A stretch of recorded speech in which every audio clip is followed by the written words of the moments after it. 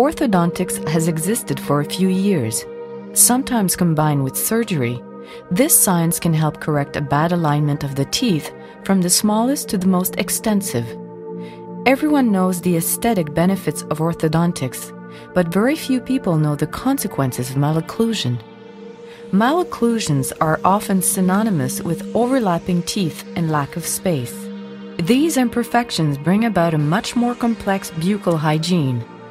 The closer the teeth are, the harder it is to keep them clean. A problematic hygiene increases the risk of tooth decay and gum disease.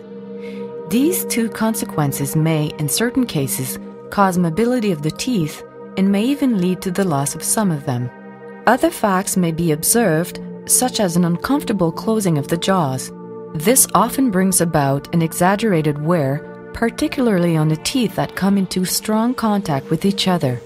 We can sometimes notice patients having creaking jaws, migraines, bad postures, and even back pains that disappear after a realignment of the teeth.